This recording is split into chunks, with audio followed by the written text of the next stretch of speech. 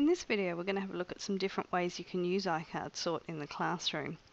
So in the first video we did our prime and composite numbers example, but you could do a number of things with numerals. You could do multiples, you could do different ways to make 10, different ways to group numbers. There's, the possibilities are endless. You just need to make the cards to sort. You could put, in order from the lowest to the highest number. So lots and lots of different opportunities.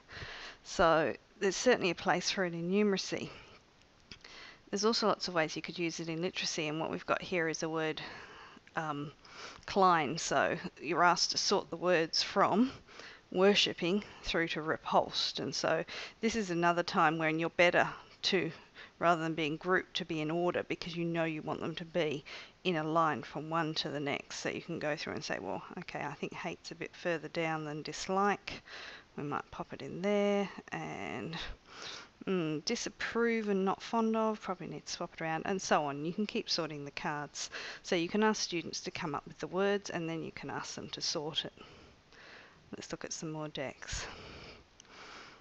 You can do concept sorts, so sorting items by their classification.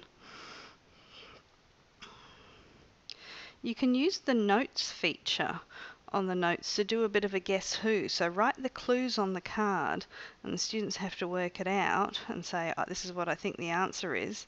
Then double tap on the card, and then you can see in the notes there's actually the answer. So this is a nice one for those mystery puzzles, but also to help review content before a test. Okay, let's have a look. Another place that it can be really useful is in spelling. A lot of people are doing word sorts these days where they're sorting different spelling patterns, different sound patterns. So using the group feature and actually going through and sorting the words under each of the spelling patterns is another really handy way to use it, and sure beats cutting up lots of little bits of paper. So these are just a few of the ways you could use iCardSort. I'm sure you can come up with lots more.